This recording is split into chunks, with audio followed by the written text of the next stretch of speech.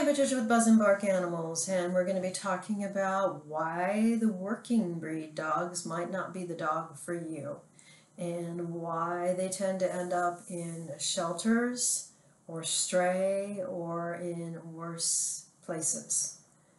And if you're experienced dog person, dog guardian, I don't like to say owner because I don't think anybody should be owned, then this video does not apply to you, but you might get some good argument points that you can use on other people that you know who are going to get one of these working breeds and you don't feel like they are a good candidate for that. Because there is nothing more tragic than a dog ending up in a shelter because the people couldn't handle that breed.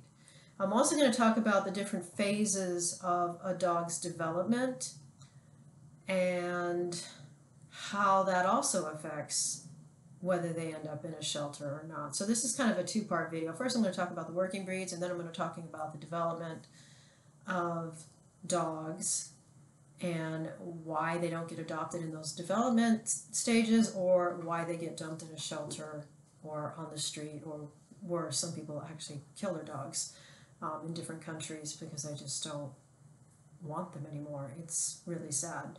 But before we get into the video, remember to subscribe, like, share, and leave a comment. Okay, so let me get started on the topic. Okay, working breeds, it's pretty obvious. They're dogs that were originally bred to do a job. So this includes Doberman Pinschers, all the German Shepherd breeds, you know, the Belgian Shepherd, the French, was it a Malinois, the one from Turkey.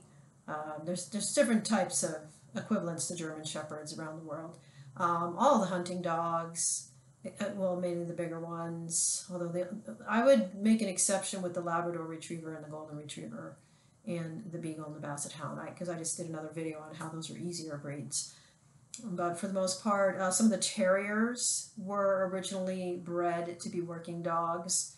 The Dachshund is not the easy breed that everybody thinks it is, because they think, oh, it's a small dog and all small dogs are easy to take care of. No, that's not true. That's a myth. And you know, some of those dogs also end up in shelters.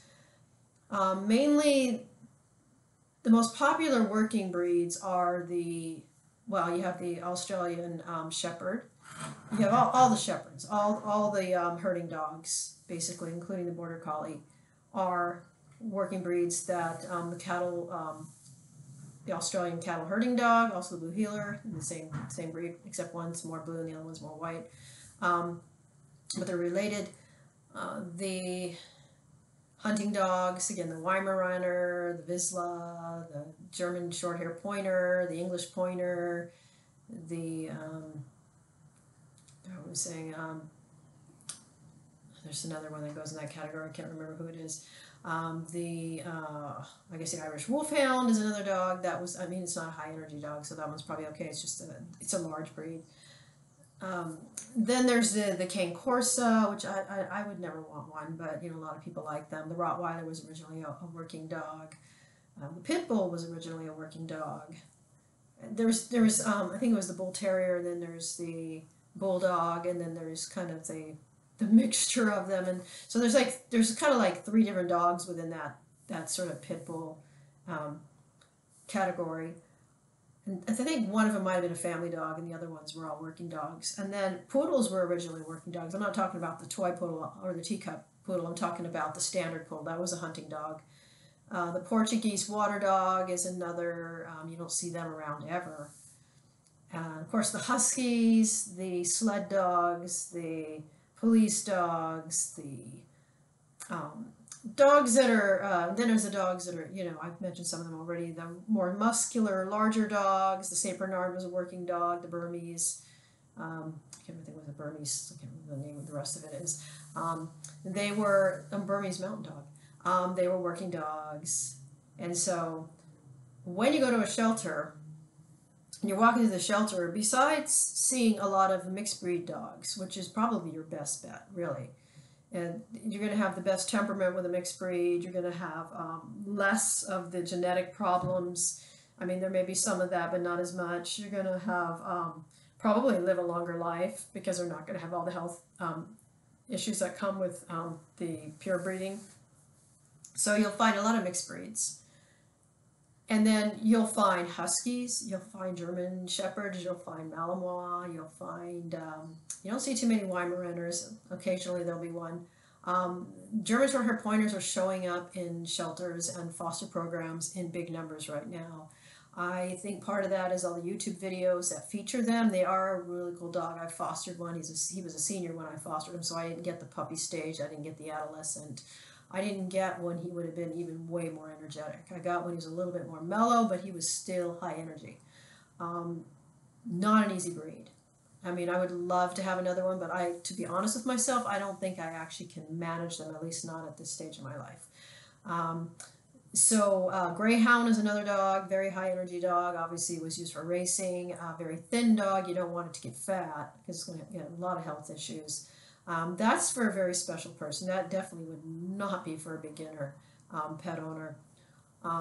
Even if you're trying to help out a cause or something, you're actually going to do more harm than good if you don't know the breed, if you don't know the requirements of the breed, if you're not going to hire a trainer, if you're not going to do socialization, if you don't have the time to deal with vet visits, to deal with all these things. And what you need to do is you need to research the heck out of whatever breed you're interested in.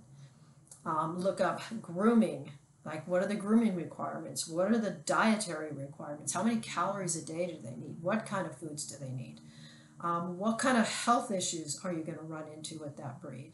Because when you see a dog show or you see like people walking their dogs down the street or whatever, you need to start asking them some really difficult questions. I mean, if you don't know them very well, you probably have to get to know people before you start asking them personal questions about your dog. But you can ask them about the breed. Like, what do you know about this breed? Because they're going to give you the pros and they're going to give you the cons because they have the experience on a daily basis. Like, what are your vet bills like? I mean, not that you're trying to get their budget or their finances. You got to be really careful about questions like that. But how much is this dog costing you to take care of for a whole year? And that includes everything from bedding to crates to food to, again, vet bills.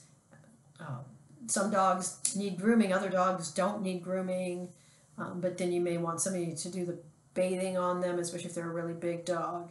But short-haired, like you have to get special vacuum cleaners. You got to get all this flea stuff and tick stuff for your house because they're going to bring in fleas and ticks because it's a problem now. Those insects are everywhere, and how are you going to deal with all this stuff? And are you going to be able to rearrange your house so that they're not going to bite into something dangerous like a poisonous plant? Or what are you willing to spend money on?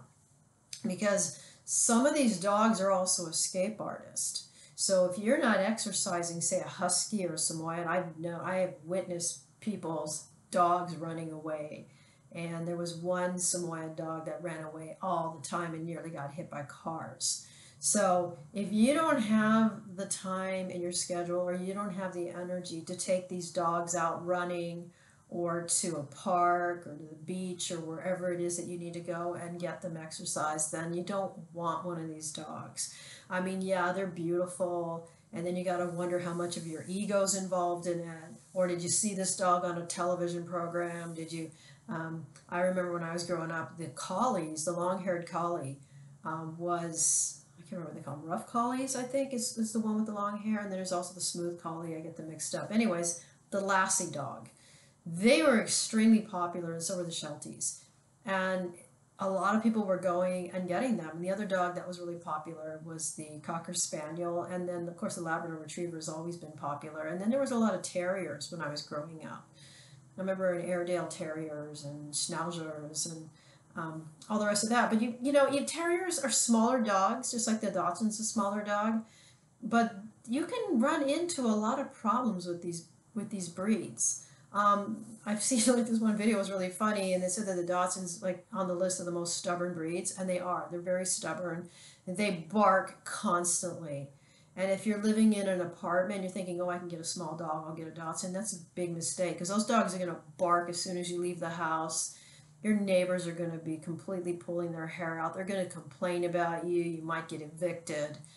If you're in a condo, same situation. Even if you own the condo, they're going to want you removed or the dog removed or something, because those dogs, we lived next door to a family that had one of those dogs. It was a long-haired Dachshund, really cute dog, but dang, it barked all day and all night. And it gets to the point where it's just grating on your nerves, and they could not get that dog to stop barking. I mean, they brought it in the house, but then it would just bark in the house. They bark all the time. So if you're deaf, maybe you can handle it, or if you're not noise sensitive, but then if you're living near other people and they're going to have to listen to the barking, they're going to complain. So that's something to consider. The other thing that Dachshunds have that's a problem is they're being overbred to have, I don't think their backs, the way their backs are now, so they're having a lot of back issues. A lot of the breeds that were popular when I was growing up have been overbred. And so nobody had any of these genetic or these health problems with these breeds when I was growing up, or even when I was a young adult. And now they are, because the breeders want to change the shape, or they want to like the dog to have a longer back. German Shepherd has a lot of hip dysplasia, because now they have you can see how they slope. Instead of having a straight back, like when I was growing up, the German Shepherds had straight backs. Now they have this sort of slope, and they end up with hip problems, they end up with back problems. You end up having to put them down because they can no longer handle the pain that they're going through. They can't get upstairs. You got to carry them upstairs. They're pretty heavy dogs. They also shed a lot. So if you're looking for a dog that's not going to shed a lot, stay away from the long-haired dogs. But also the German Shorthair Pointer sheds a lot. They have little tiny hairs, and they get in everything. I mean, you end up breathing them in your nose. You got them all over your face. It's kind of like when you go and get your hair cut and you got those little bits of hair all over you. That's what like having a German Shorthair Pointer is. And I'm going to use that one as an example because it's the one I'm most familiar with. They're wonderful dogs for the right people. And the right person is somebody that's going to exercise them, going to feed them healthy, make sure they don't get any junk food, make sure that they're getting mental stimulation, make sure that when you take them for a walk, they're a scent hound. They need to smell everything. If you're just trying to take them around the block in 10 minutes and jerk their neck every 5 minutes because you don't want them sniffing anything, that's not the dog for you. Because if you were to treat the dog that way, it's going to be miserable, and guess what? It's going to run away. And you're going to have to go find the dog, and it's going to run away all the time because it needs that stimulation. It wants to be out sniffing things. It wants to be exploring. A lot of dogs want that. And if you don't believe me, there's a book, I can't remember the title of it, but it's one of Alexandria Horowitz. She has a whole series of dog books, and it's the one that's about the nose of the dog and how the nose is the compartments in the brain that are connected to the nose, and how important the nose and sniffing is to the dog, and how more relaxed they are when they get to do all the sniffing and all the rest of the stuff that they do. That's like a natural dog behavior. So the other thing to look into when you're researching is, what are natural dog behaviors? Are those going to annoy you? Are those going to gross you out? Do you not want to clean up after the dog? Do you not want to have to spend like a lot of money on healthy food for them? I mean, usually people who eat junk food give their dogs junk. And so having a dog where you have to put them on a healthy diet, you may change your diet too and become more healthy, and that dog ends up saving your life. But be really careful if you're looking for your first or even second dog, and the last time you had a dog was when you were a child, so you don't really remember how to take care of them. A lot of things have changed since you were a child, most likely. There's a lot more socialization, there's better training techniques, they're very friendly, kind training now. You don't want the real brutal stuff, because then your dog's just going to resent you, and then they're going to go to the animal communicator, and they're going to resent the animal communicator, and they're going to resent everybody, because they're going to be kind of carrying a chip on their shoulders. So just like we do, like if we were being abused as a child and we grow up with a chip on our shoulder, right? It's the same for them, except they don't dwell on it the way that we do. But it would be harder to get them to do something. They may rebel. I mean, some dogs are more rebellious than others. Again, some breeds are extremely stubborn. So research the breed, be really honest with yourself, take those surveys, which, you put your lifestyle and, not what you want to be, but who you are right now. Like, oh yeah, I want to exercise more, but you're sitting on the couch. You have to kind of answer, yeah, I'm sitting on the couch, I'm not exercising, right? Because otherwise, you're gonna bring an animal into your house that's gonna go on a rampage. If you think that movie Marley and Me is based on a true story, a lot of those movies where they get these dogs that just go completely berserk, it's because they're usually not getting enough exercise, they're not getting the socialization they need, or something happened with the breeding and the dog could actually be mentally ill. So just like humans can be mentally ill, so can animals. And I remember meeting this one woman, and she had a border collie that was bipolar, and I'm like, ooh, that's a bad combination. And this woman was at her wit's end. She didn't know what to do. She was taking the dog to vets and alternative healers, and she was, training and this and that. And I don't know what ended up happening with the dog. I know she loved the dog, but she was at her wit's end. And so dogs can bring relaxation into our lives. They can bring a lot of pleasure and companionship and all those things, but they can also bring high levels of stress, especially if it's not the right breed. Like if don't get a breed just because it's a beautiful breed and just because there's YouTube channels that have that dog and you're just going, oh, I really want that dog. Because a lot of the times the people with YouTube channels, I've seen two kinds of people with YouTube channels with dogs. One of them that they really know a lot about dogs and they're good to the dogs. Like they give the dogs everything they need, and almost self-sacrifice. Then there's the other ones who have no idea what they're doing, but they're just trying to be the next TikTok trend or whatever, and they're actually abusing their dogs without knowing that they're abusing them. And I have a friend in England who gets upset about when she sees those TikTok videos where they're actually being kind of mean to their dogs, like they're teasing them and stuff. Don't tease your dog. You can kind of tease them a little bit, but don't tease them with food, and don't tease them with their toys necessarily, because you might end up getting bitten one day. Okay, so the other thing I want to talk about really quickly is the development of a dog. And again, there are a lot of books out there by dog researchers, behaviorists, dog behaviorists. And I would, if you don't have a dog yet and you want to get one, go and read as many of those books as you possibly can. Read books by Victoria Stilwell. I remember reading some of Cesar Millan's books. I don't agree with his training techniques, though. I think he's a bit rough on dogs. Although when I was first learning about like dog training and all the rest of that, I was reading his books, and I would flinch when I'd watch some of his videos from his Dog Whisperer show, because I just thought, God, he's really rough on those dogs. And I thought that he had to be rough on them because they were like pit bulls and Rottweilers and dogs like that, but then it turns out, no, they do not need to be rough like that. But he does have a lot of good information, though, like if you can get past all of that. But I don't believe in cruelty at all for animals. So the developmental stage is, okay, first of all, the when the dog is born, and there's a really good book by, again, I'll mention her, Alexandria Horowitz. I think it's A Year of the Puppy, where they get a puppy, and she actually is there when the puppy's born. Like, well, she's not born in her house, it's born at a breeder, or not a breeder, it's born at a foster, has a pregnant dog, and then she has like a bunch of puppies. And so she goes through like when she saw the birth, and then she saw all the different stages that this puppy went through. But you don't want a puppy from a breeder or even a foster program. You don't want the puppy to be taken away from their mother before 8 weeks, because the mother is going to teach the puppy socialization. She's going to teach, and then siblings, and the combination of the siblings and the mother dog are going to teach this dog how to get along with other dogs. And then there's also the handling, the person, whether it's the foster or the breeder, they're going to handle the puppies too and get them used to humans. So you want the expert, whether it's the breeder or the foster program, you want the experts to do all that for the 8 weeks, and maybe even go as far as, I guess, 10 weeks. I think the mother starts losing interest in them around 10 weeks or something, or maybe it's 8 to 10 weeks. And so then they can go and be adopted into different homes and things like that. But you don't really want a dog that hasn't been socialized by the mother. Now, if you're getting a dog and it's an adult dog and you're getting the dog from a shelter or a foster program, then you really don't have a choice. But you can still, I hear, socialize them. It's a little bit more difficult, and you can work with a trainer, and it's recommended, because you don't know this dog, you don't know the history of the dog half the time, and you don't want the dog being triggered by something and attacking somebody. So those are some things to remember. So then there's the whole puppy stage, and in Horowitz's book, it's incredible, like how much a dog develops from in just a year, like how many stages they go through in a year.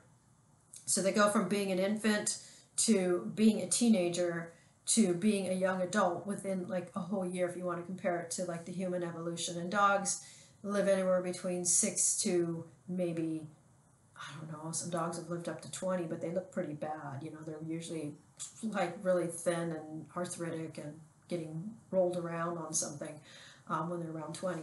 But there have been some healthier dogs, though, that have lived to 16, 17, 18 years. So you're looking at like a commitment of at least 6 years if you're getting a dog from a puppy until it dies. And ultimately, you want to have that dog. For if you're getting a dog as a puppy, you want to take care of that dog for its whole lifetime. Now, things happen, people die, and they have to go to a family member, and the family member doesn't want the dog ends up going to a shelter and then ends up having to go to another family. That happens. Or there's money issues. But the money issues can actually be resolved because there's a lot of different organizations out there that have grants and things like that. And there's some of the shelters even have programs because they want the dog to stay with the family. They don't want any more dogs in the shelter. So there are some different programs out there. Say you get a dog and you have some financial difficulties, you can get some help to take care of the dog. Now, some people have had to give up their dogs because they were evicted. The house that they're renting is being sold, and now they have to find another place to live, and the only thing they can find is housing where they can't have pets. And so then they have to give up the pet because they can't find a relative or anybody else to take. Like they'll try to get their relatives and the relatives will say no, and then they go to their friends and they're all the friends say, I don't want a dog. And then their last recourse is to take their, their best friend or whatever to a shelter. And then there's some people out there who will say, no way, I'll go live in a tent before I'll live in an apartment where I can't have my dog. So there's, different things can happen, and it's not really fair to blame people. But ultimately, you want to make that commitment for the whole dog's life. Now, some dogs don't live the whole time, right? They may live a year and die. They may get cancer when they're in their middle years. They may end up getting all kinds of things. Lots of things happen to them. And so they may not live like their whole lifespan. But if they're going to live their whole lifespan, you want to be there from the moment you take them as a puppy all the way until they're passing into over the Rainbow Bridge. I mean, that's what you want to do. Because you wouldn't just turn out, like if you had children, you're not just going to go give your children away. I mean, some people put their children, I guess, in orphanages or whatever. Foster programs, because they have issues that they can't deal with. But for the most part, you don't really see parents giving their children away or sticking their children in a shelter or, things like that. And a lot of people think of their dogs as part of the family. And so if you're one of those people, you definitely want that animal with you through its whole life stages. And you can do that more with a dog than you can with a parrot, because a parrot will live like 80 years. So the parrot's probably not going to be with the same people for its whole lifetime, whereas a dog really does have that ability to do it. Now, cats live a long time. They can live 20 plus years. And so if you're looking for an animal that's not going to, take you into 3 decades or 2 decades or whatever, a dog is really a good option. But then you have to look at the lifestyle of what you would need to do to be a dog person, right? Because a cat will pretty much take care of itself. Obviously, you feed the cat, give the cat water and toys, and you don't want to ignore the cat. You want to give the cat affection and have some time with the cat and play with the cat and all that other stuff. But the cat doesn't need to go for a walk. The cat doesn't necessarily need to go to a groomer, although it kind of depends. Some cats do. But I mean, if you have like a short-haired tabby cat, you don't have to take that cat to a groomer, Good luck bathing it, though. If you have one of those orange cats or, the short-haired cats, they don't really need to go to a groomer. Unless they have some kind of health issue or something and they need to. But this video is not about cats, it's about dogs. And so the developmental stages is the dog will go through sort of an adolescent stage. And according to Horowitz, it was funny because she said that they get, especially the female dog, they actually menstruate. And then, so they bleed. And the dog had to wear like this sort of diaper thing. And then they're kind of like, she said the dog became kind of snotty. Like when it was like an adolescent, and then it kind of goes through its stage where it's just not friendly anymore. It's just kind of like grumpy and stuff. And then once it goes through that stage and becomes a young adult, it kind of goes back to being a more affectionate dog or whatever. But there's different stages in the dog's life where Once they get out of that cute puppyhood, a lot of people will just try to get rid of them.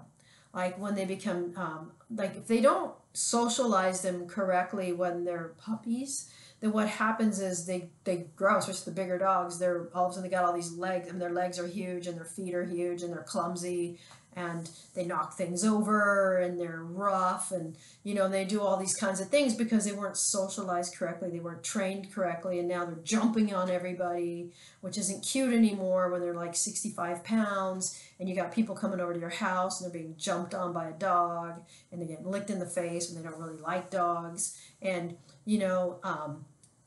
those are not good behaviors. That's why the puppies need socialization. They need training. Especially if you're going to have a Great Dane or you're going to have one of these bigger breeds, you definitely need to get them training and socialization and teach them boundaries. Because if you don't, you got a liability waiting for you down the line. So I did a video on the easier dogs to have as pets, but all dogs are going to take work. They're all going to need exercise. They're all going to need mental stimulation. They all need time with you. You need to bond with them, make them part of your pack, even if it's just you and the dog, or if it's just you and a spouse and the dog, or whatever the situation is. The dog needs to be part of the pack. It is a pack animal. And there's just a lot of things to consider. And then the next stage they go through is once they're over 7, although I think it's different for the Great Dane and the bigger dogs, the Mastiff and the Great Dane and all those dogs, because they live only 6 or 7 years. So their senior years are going to probably start around 4. But for the average dog, senior years start around 7 or 8. So this is when they're still athletic, they're still pretty active, but you might have to change their diet at that stage. They're starting to wind down. Some of them may live another 3 years, they may live 10 years, 12 years, maybe they live as long as 15 or 16. Kind of depends on the breed, it depends on the food, it depends on how much exercise the dog's getting, it depends on whether the dog's been overweight, had any heart problems, diabetes, or those are all the things to check with the vet. Vet care or any kind of health care, whether you go holistic or otherwise, is extremely important. You want, if there's a lot of diseases out there, especially for whatever breed you have, you want to make sure that that dog is getting checkups on a regular basis, because if you can catch cancer early enough, you can treat it and the dog isn't going to die at a young age. But can't promise that, but you have a better chance of the dog surviving. If the dog becomes pre-diabetic, then it's time to do whatever you need to do to help that dog. They're usually at that point overweight and they're eating stuff they're not supposed to be eating. But they can get a lot of the same issues that humans get. So be prepared for that. And I always say, have a budget together. Like, how much is it going to cost you to have that dog every year? And can you afford it? Because it's nice to have a dog. You get a lot of rewards from having a dog. They're, especially if you really love them and you just want one really bad. And I've had to wait. Like, I'm still waiting. I'm an adult, and I have been wanting dogs for 30 years or something. But it's never been the right time. I've never had the money. I'm not living in the right place. It's really a drag because I see other people with dogs and I'm jealous. But that's just at least I get to communicate with people's dogs. That's great. So then they go through the senior years, which starts at 7, but then you start seeing the decline around 10, depending on the breed, and you start getting things like arthritis. Then they need to have their teeth start rotting if you're not doing good dental care with their teeth.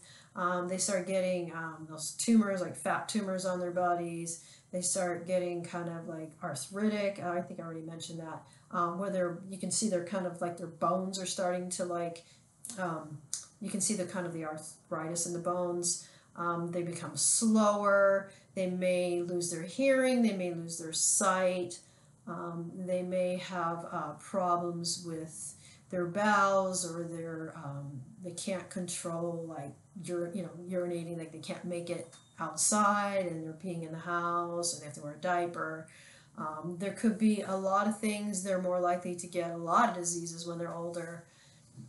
And again, that's around maybe 9 or 10 years old, depending on the breed. And then if they live past that and they get to 12, 14, 15, 16, there's just so many health problems and a lot of vet care. And you still need to socialize. You need to socialize in their whole life.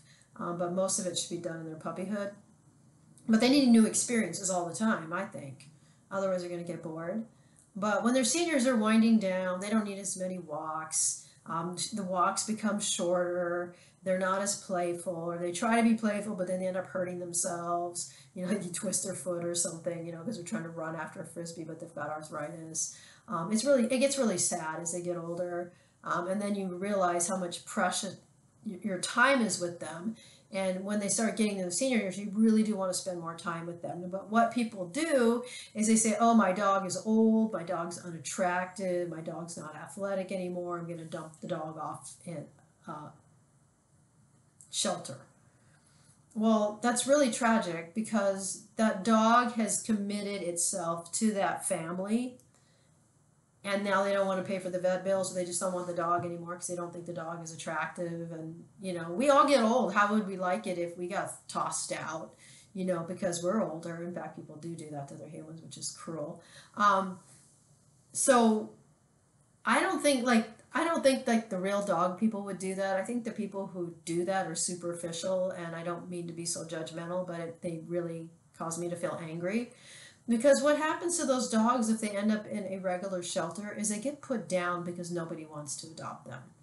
And it's through no fault of their own. They've dedicated their lives, they've committed to a family, they've been there during the tough times, they've been there for, you know, they give us more than we give them, even though we think we're spending a lot of money on them. They're really giving us much more. So I feel really angry when people dump off senior dogs because they want a puppy.